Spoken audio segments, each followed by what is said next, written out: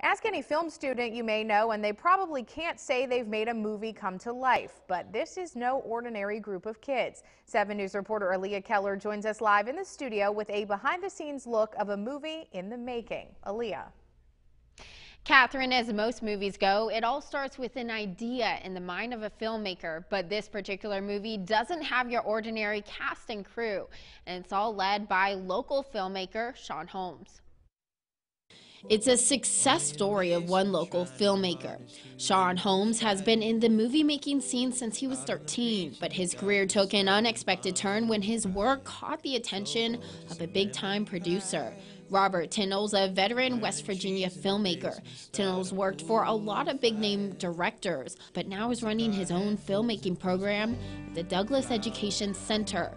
Tinnell was looking for someone to work with his students, and Sean Holmes came to mind. He called me in the middle of October and just said, "Hey, I know you're trying to make this movie.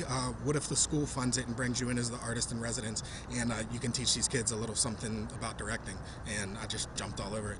And that very next day, his idea quickly became a movie in the making. Yeah, it came together like super fast. His movie's called How to Tie a Tie. It's a coming-of-age story of a teen abandoned by his father who learns how to become a man. The movie is coming together in no time, with the seniors running the whole show, each contributing in their own way. One's a producer, another works on lighting and camera work. Holmes also has an editor and a cinematographer, and the rest of the class are being supervised by the seniors in a number of roles. It's just really great to give these kids a real-world on-set experience with professional director, producer, actors. I went to a very prestigious film school, and I didn't get an experience like this when I was in school. Holmes says that they have started casting, and there is even a cameo role in it for someone famous. They've also secured a house and diner that have been in movies before. A lot of work, but Holmes can't wait for everyone to see the turnout. We're getting a lot of help from a lot of community organizations and our local partners and sponsors, so we really hope everyone comes out and sees what their community was able to do.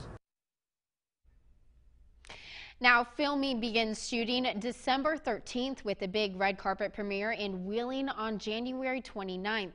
Holmes says they'll announce the location of the premiere shortly, so stay with 7 News for that announcement. Live in the 7 News studio, Aaliyah Keller working for you. Aaliyah, thanks.